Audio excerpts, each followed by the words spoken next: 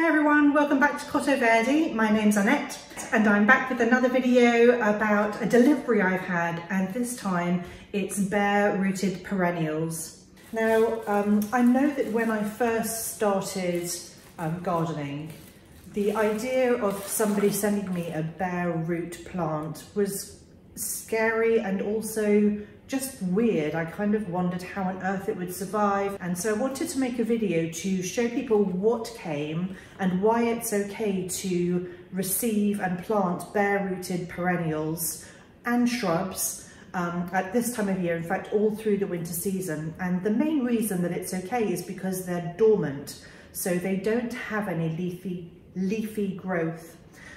So with perennials, that is a plant that will die right back down to soil level during the winter. You may find that the plant still has structure above the soil, but you can cut it down. I choose not to, and many people choose not to, because you can leave seed heads and things like that for the birds and the insects. They feed on them and they nest in them through the winter, so actually it's good to leave some of that growth. But the plant itself is literally just a root. That's the only part of it that's living during the winter months. And it's very easy to dig up a perennial at that time of year and move it. And it's also easy for suppliers to dig them up and send them out to customers. If you don't know what bare-rooted perennials are, they are literally perennials that the supplier sends out without any soil or compost or pots. They literally just send the roots. So the reason that suppliers send out bare root perennials and we as consumers or plantsmen buy them is because it's more environmentally friendly that way. It's easier for the nursery and it's more economical for us because they are not having to supply the compost and the pots, and therefore making their packages larger. They can reduce the size of the packages they send out and the weight of them by not having to send out compost or pots. So this is something that's been going on for a very long time because it's cheaper for us to buy them, because we're not having to pay for the pots or the compost and the extra weight and bulk of the carriage. The most important thing to do when the bare root perennials arrive is to get them into some water. So you basically take them out of whatever packaging they're in. Mine are in plastic bags, which I think has helped to seal in some of the moisture. So you take them out of the plastic and you put them in a bucket or a bowl or anything, a container of water, and you let them sit there. I would say for 15 minutes to half an hour, but I've seen on some websites they say to do it for 3 to 6 hours. I'm not sure that's strictly necessary, especially if you are then going to either put them into the ground or put them onto pots.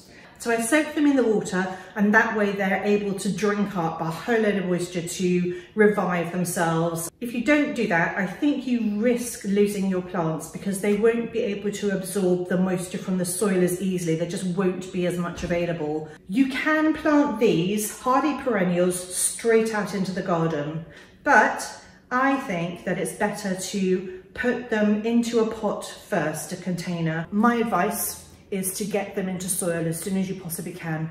It is tipping it down today. I mean, literally pouring with rain. So I am not going to be going out. I don't have a greenhouse. I have no intention of going out in the rain and putting these in soil. So what I will do is I will dunk all of these into water. Now, when you've potted these up into containers and you put them outside, they don't need any special treatment. You can literally just put them in a sheltered spot, like up against a wall. Make sure it's nice and sunny. Make sure that if it doesn't rain that you water them on regularly. I would check them at least once a week, especially as it gets warmer. But you'll see that they start growing and they start becoming the kind of plant that you want to put in a bed. And when you see that it's doing that, you know that it's got a robust root system and that it's ready to go out into your beds and you can just plant away. So moving on, I'm going to show you what I've chosen, and I'll also show you what the bare roots look like so that you're not terrified when yours arrive and think that someone sent you a bit of rubbish from their compost heap and, you know, something dead. So this is a Sanguisulba obtusa. It doesn't actually say anything else on this packet apart from that there are 5 in there. And they, you know, they look like they're just something that's dead, but they're not. So let me explain to you.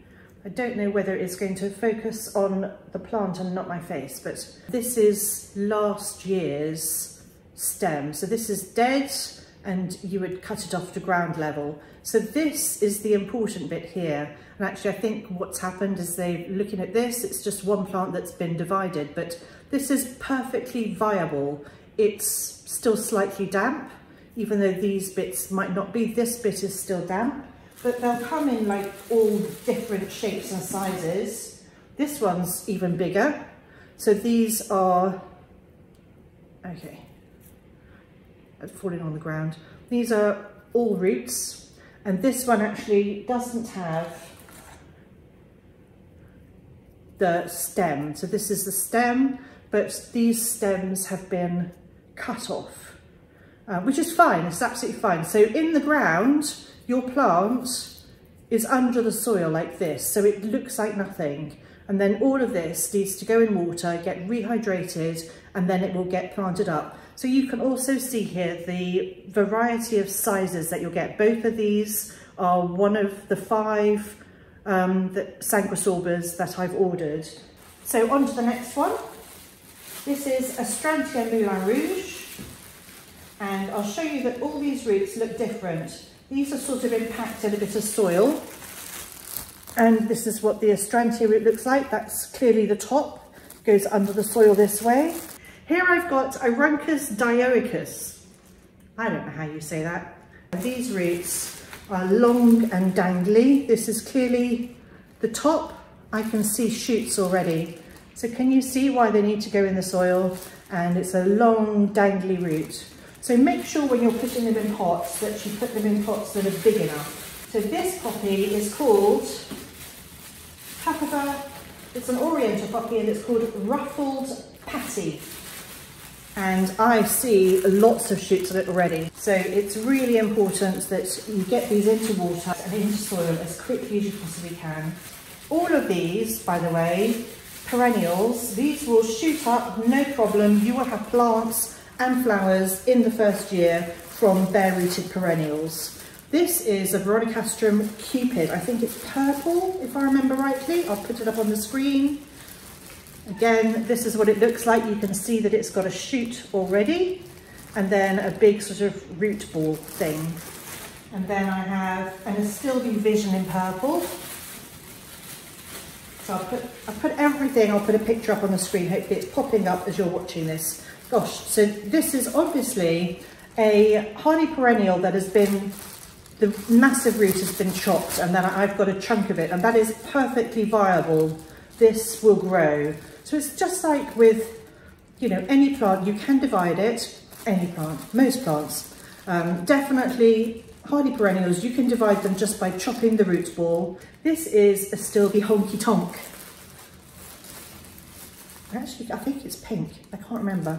Oh, I should have it on here. Yes, it's pink.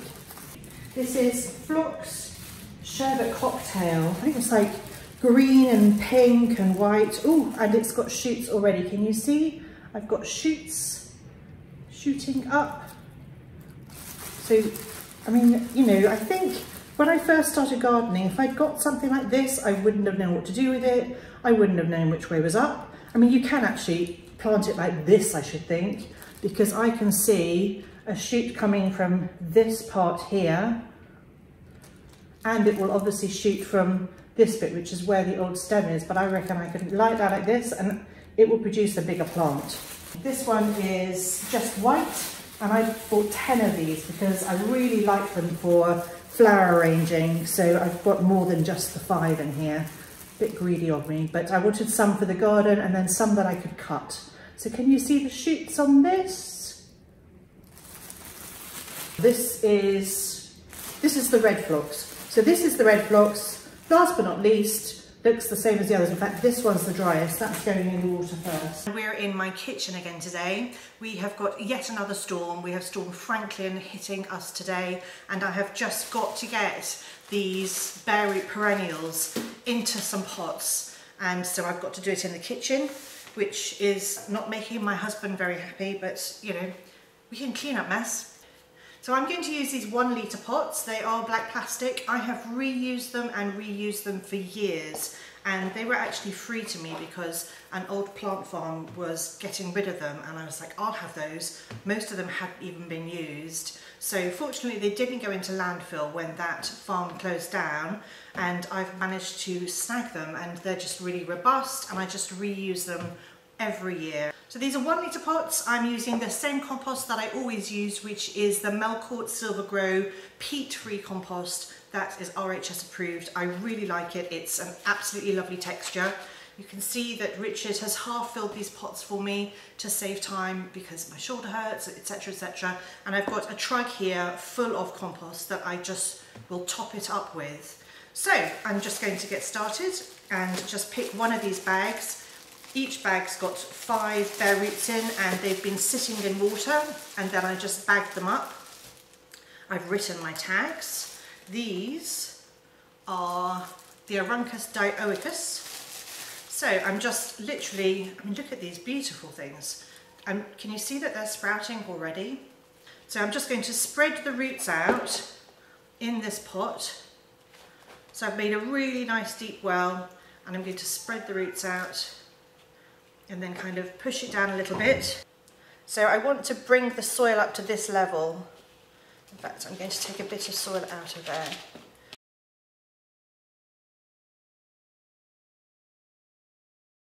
And I'm literally just going to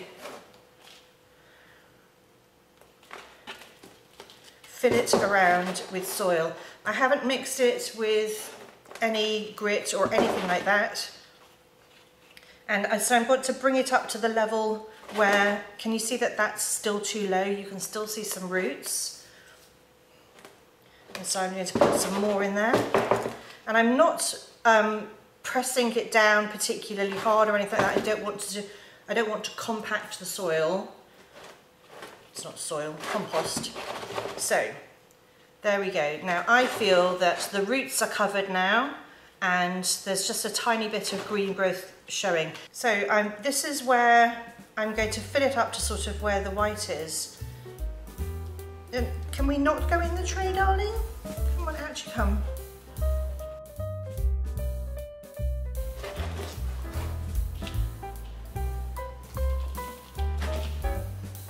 So you do want to make sure all the roots are covered. As I said, I'm not pressing it down particularly around anywhere. I don't want to squash it or stifle them. And then you stick labelling. Can't do anything with cats. Or kittens.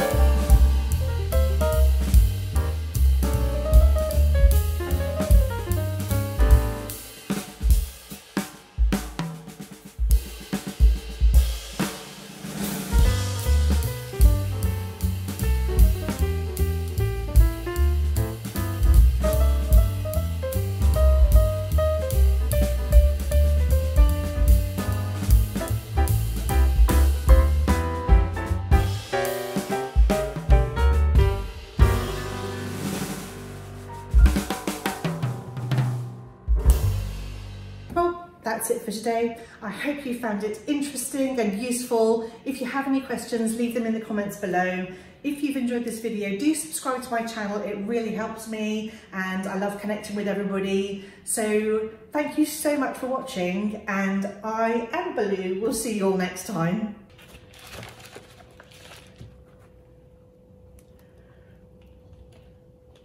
Baloo!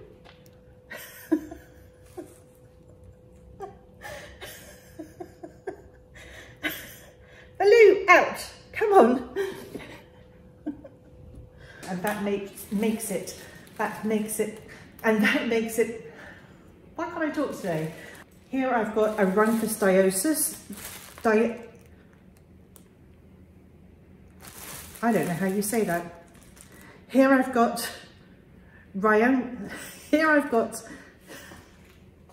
am I repeating myself?